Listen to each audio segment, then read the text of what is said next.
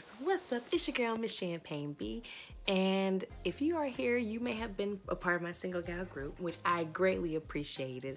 I appreciate how you guys rocked and rolled me to find my passion, and I'm thinking I found it. So I'm doing a lot more videos focusing on bartending and life with it because it's just so interesting to me and I love it, and I just feel like it kind of feeds into my single life because a lot of things that happen in bartending life is kind of like, I could only get away with that if I was single. If you get a chance, please subscribe, share, like the video, and I also share, make cocktails through it so you can learn something. And you won't feel like it's a complete waste when you're just hearing about my day and my world and the life of bartending. I named this Diary of a Mad Black Bartender because when I say mad, I don't mean mad as in angry, mad as in crazy. Like, some of the things that, you deal with can be maddening. Or dang, Champagne, you mad, you that crazy, you do X, Y, and Z, because I do crazy shit too. So it goes hand in hand. Thank you so much for watching. Let's talk about today's drink first of all. I'm using my Ho Ho Ho cup. It is, I know it's super early. It's just November, early November. I know, but I am a Christmas chick. I love Christmas. I like to just decorate and all I like what it's supposed to ideology stand for, which is love each other, share one another. It's just like, yes, people are a little bit nicer around this time. Just a little bit, because we're in the service industry. You're always gonna find people who are dickheads just because, they are. So today's drink, I made a daiquiri. Ooh. I did double strain it with my Hawthorne strainer and my fine strainer, but it could be a little bit clearer. Again, it goes down to like technique also, but also like your ingredients that you have. And then I did also kind of just squeeze some more lemon in here, lime on the way in here, so it's not as strained and mixed together. So that's why you're also see kind of a little bit cloudy, but I think it should be a little bit clearer. It should be a lime twist. I'm not the greatest at twists just yet, and I'm a little bit lazy. I didn't feel like doing the twist. I mean, twists are easy, but I just didn't want to do that much and get all the lime on my fingers. So I ended up just doing a nice little wedge, throwing that bitch on there. Boop. And like I said, it's in my Ho Ho Ho glass. So for the holidays, you're going to see a lot more of my Ho Ho Ho glasses. Ho Ho Ho Ho Ho Ho Ho Ho glasses. See how it tastes.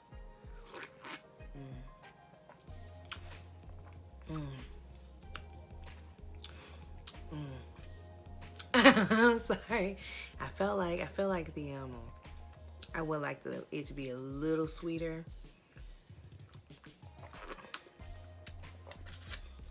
I feel like, which is what I like. So I made it a bit more sour because I like sour stuff, but I should have added more sweetener, a pinch more sweetener in it when I added more sour. Definitely tastes the spirit. I used Bacardi rum, Bacardi Superior rum, I believe.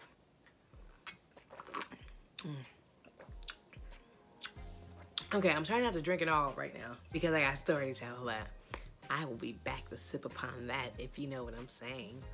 I want to talk about my first time bartending.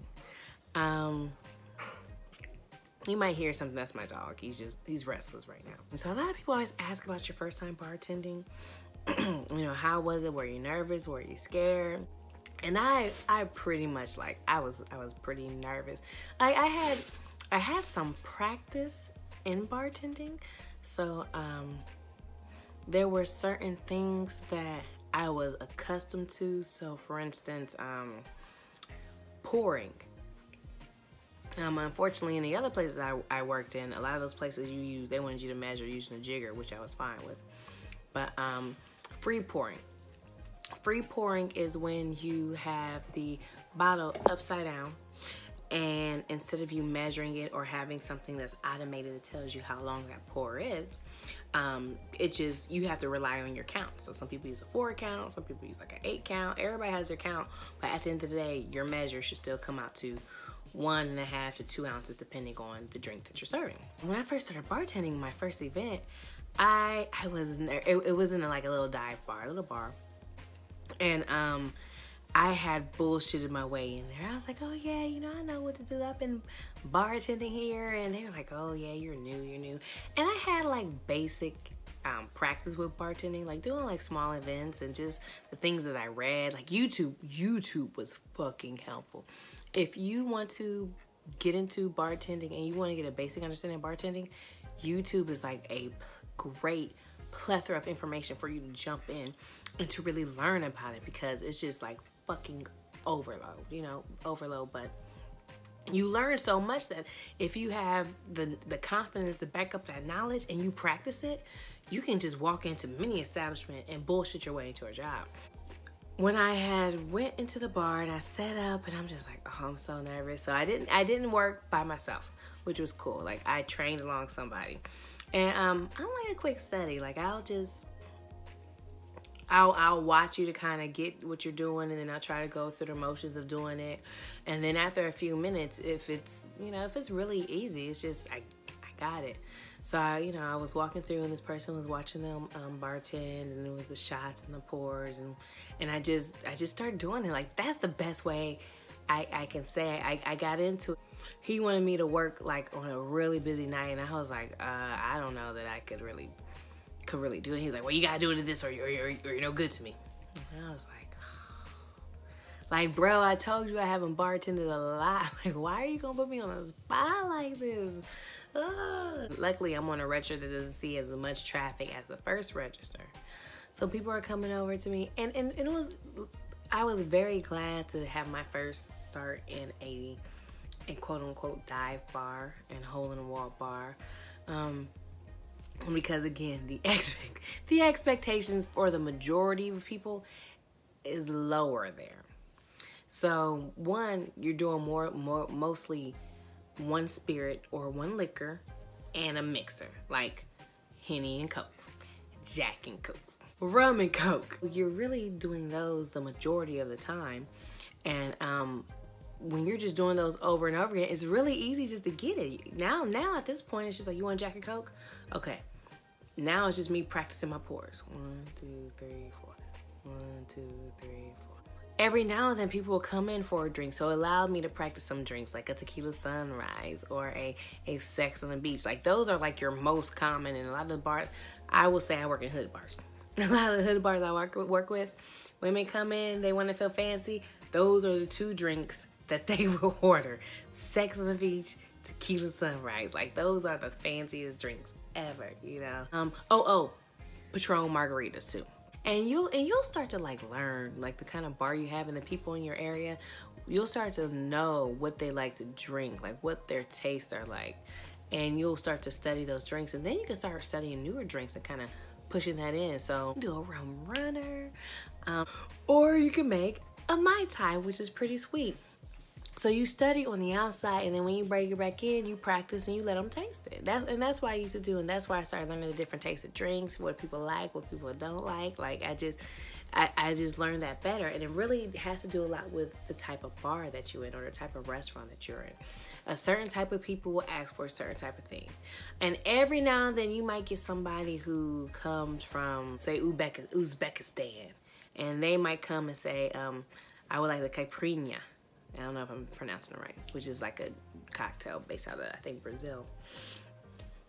And you're gonna be like, the fuck? This is where it makes and breaks you as a bartender. Either you're gonna be one of those bartenders who are just like, I don't know how to make that. Can I get you like a rum and Coke? Or if you are smart, you might say, you know what? Let me check to see if I have the stuff here. Because no one really asked for that. Let me check to see if I have it. Run to your cell phone, pull up a recipe, see if you have the ingredients, see if you can make it, and then try it out. But I usually give a disclaimer, like if you're working in a dive bar, I usually give a disclaimer like, hey, it's been a while since I made it, but yeah, I can take a shot of it. And like, it's really up to the customer, like either you can go with it or not. And that's really tricky. I don't recommend you to always do that unless you're really confident in your skill set, because I would hate for you to create a drink and they're just like, it's nasty, and then you gotta pour it out, and depending on what bar you're in, you might have to pay for it. So my first night, I got a lot of people just asking for regular drinks, and I had to be quick. I had to be quick, but I couldn't be. I had to learn to be quick, because you think being quick is always good, but if you don't have the certain steps in alignment, you can really fuck yourself up. Like, you think you're quick, but you're not that quick, because you got bottles in places that they're not really supposed to be. You think you're quick, but you know, maybe you're supposed to bust your glasses and stuff, and you're not busting your glasses. You might be quick, but you're getting orders incorrect. You're getting money incorrect all the time. You're shorting yourself, or you're overpaying yourself. I liked the dive bar. It was a great training ground. It was a rough area, so I think for me though, I was a little nervous, because like, people be getting mad. Like, hood people get so mad over their liquor and their food. Like, don't fuck up their liquor, don't fuck up their food. If you fuck up their liquor and you fuck up their food, they might shoot you or stab you. But then you have some people who are just like real grade A assholes. And so you make a little mistake, and they want to berate you. You know, I ain't give you no tip, blah, blah, blah. And it's like, bro, I said I was sorry. Like, what more would you want? You want me to suck your dick? I'm not doing that. Not for no $2. If I'm sucking dick, you paying me for it, bro. Real hot girl shit. I don't suck. Let's not talk about that. And then just having to work with this chick was super fast. So, there were times when she would hurry up, and like, I would go and find me a customer, and she just already have them. And it's just like, damn, bitch, like, let me eat a little bit too. You had 900 people, and you trying to come and take like my 4 people. And some people are just like, well, it's customer service. No, because there's people who she won't take because she knows they're not gonna take them. It's not, that sucks in the bartender world, but you know, it happens. You either eat or you be eaten. Some days I eat, some days I get eaten. Like, I didn't have any big issue. It was so long ago, jeez. I don't remember having any big issues. I remember being super scared when it happened. I felt in my element. I felt in my element, and I felt like, oh man, this is what I was supposed to do. Like, I like being around liquor and spirits and talking about them. I like making good drinks. I like people enjoying themselves. You know, I like it. The only thing that really sucks is like when you're out there and somebody wants to get buck over bull crap, and they want to start shooting and fighting, and you know, and the fighting part, I'm not even bothered by the fighting part, because you know, I find that kind of like, yeah, gladiator, off with his head. Anything is cool for me. What I don't like though is I don't like the like when they, I'm not saying this happens all the time, but if you in a hood bar, you know, some dudes want to bring that thing in, and they want to start shooting people because they, I ain't got time to get shot. I'm too old for it. I need to be in a place where I just have to worry about being quick, and I don't have the mindset to deal with hood niggas. You know, it's not my thing. I just don't like it. Like, I just hate the hood niggas. Like, that's why I don't date hood niggas, because I just, not all, but like these, you know, when you get these in the bars and they get drunk and they want to start doing like just dumb shit. Like, they want to start fighting, or they want to argue over 25 cents, or they want to try to just walk out on a tab. That happens everywhere. But it's just kind of like, wow, like, you just shitty. But if you're scared, you go out, try to bartend. Like, if I could recommend anything, if you want to get out to bartending, watch YouTube. Like, I'm not even being facetious. Watch YouTube. When you watch it for hours and you find some really good people to watch, like Rockstar Bar Girl, she's a pretty good one. Bartending Pro, that's a good one. Learn your basics. Know your liquors. Vodka, gin, rum, tequila, whiskey, scotch, brandy. you might be able to bullshit your way into a bartending job just because, you know, you're just confident, which is the half the battle. Just confidence is half the battle. But once you get in there and you start working and people ask you, like, let me get a maker's mark, and you're just like, what is that? Like, and there's hundreds of types of liquor. There's hundreds of liquors, but I would start getting familiar with what the average people in the bar or restaurant that you're attending or that you're desiring to go to, what are they drinking there? If you want to apply for a bar downtown, go and visit a bar outside of hours and go sit and just read the liquors up there. You know, do they have some conventional ones like Hennessy and Tito's and Jose Cuervo? Do they have something a little bit more sophisticated or a little bit more, you know, different? A Kettle One, Lefroy, Casamigos. There's all kinds of different drinks out there. So you want to first know the different types of liquors out there. You want to know brands. You know, if someone comes to your bar and says, you know, can I get a Ciroc? If you don't have a Ciroc, what other brands would you recommend? What other types of brands in your bar would you recommend?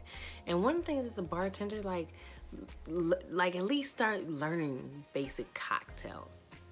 Long Island iced teas, Sex on the Beach, Tequila Sunrises, Screwdriver, Old Fashions, Manhattans, I guess you can learn daiquiris, margaritas for show. Learn what are the mixed drinks that people ask there. Like, just stay there and just listen, just eavesdrop, people watch. And learn those drinks, because if you come or admit that you're new, but if you come to me talking about you've had 4 years and you're like, oh, what's in a Screwdriver or what's in a Long Island, I'm gonna be concerned. Like, but you know, I guess it goes either way, because if I've been bartending for like 4 years, and if someone's like, can you make a dark and stormy, I'd have to go look that up. So that's not fair. I apologize. But thank you so much, you guys. I'm going to have more videos on here. And the goal is to release every week. I don't know what day, but I know I could do once a week with this, because usually I come home. And I'm looking cute already. Meow. All right, you guys, you know what that means. This glass is empty, and so am I. Thank you so much. Don't forget to subscribe, don't forget to like, and come back for some more interesting cocktails that I will share with you. Bye-bye.